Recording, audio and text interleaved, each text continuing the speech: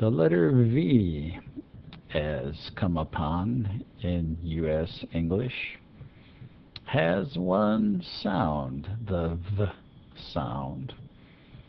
The sound V would be consistently spelled in English were it not for one big exception, the word of, where the V sound is spelled by the letter F.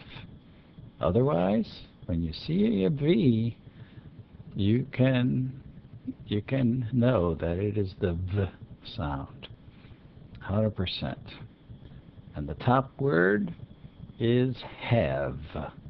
And you got very, over, even, in this case the en ending, generally in, never, every, give,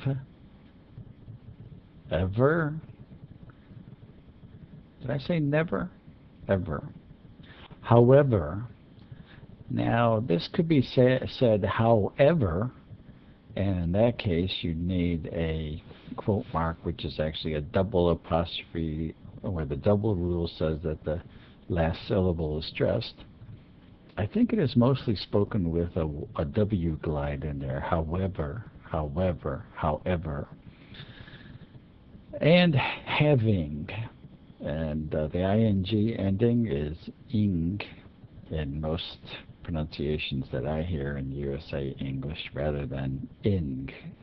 Having or having.